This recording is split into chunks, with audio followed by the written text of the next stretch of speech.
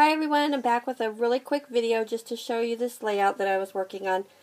I've actually worked on this for like months. I kept sticking it back in the drawer. I'm still not thrilled with it, but this is what it is. I probably will try to find some other things to add to it. I don't know. It's kind of not exactly what I wanted, but either way, I just wanted to share my fur babies with you. This was a picture that I took at the ice cream stand after they had went to the vet. My puppy there is Brady, and this is Bauer, and they had both went for their rabies shots and a checkup. So after that, I took them to the ice cream store, and they love to get the doggy cones at the Birdie Shack. So that's what we did. But you could see, oops, sorry, that was my finger. Tongues are just licking away on that ice cream.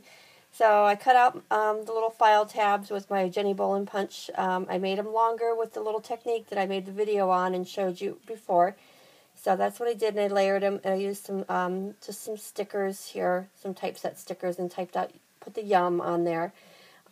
This came out of a pet stack that I have. I don't know what the maker of it was, but so I layered the photo on top of that.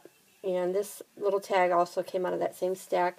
This was a tag that I had left over. And then these were Amy Tangerine stickers. They're like thickers, but they actually stuck on the back too. And this Polaroid here is my paper tray ink Polaroid die that I just got not too long ago. So I cut those out and put the little stickers on there with their names, Brady and Bauer. And then I just run some fine black ribbon across here. I kind of needed something to tie these papers together. Like I said, I've been working on it for so long. I don't know why the ideas don't flow. But this is what I've got for now. Like I said, I may add some other little stamps or banners or something to it. But just wanted to share it with you guys before I stuck it back in the drawer. I really have a heck of a time with layouts. So I'm not sure if I like it or not. But anyways, that was all, guys. I am hoping you're having a good night. And I will talk to you later. Bye.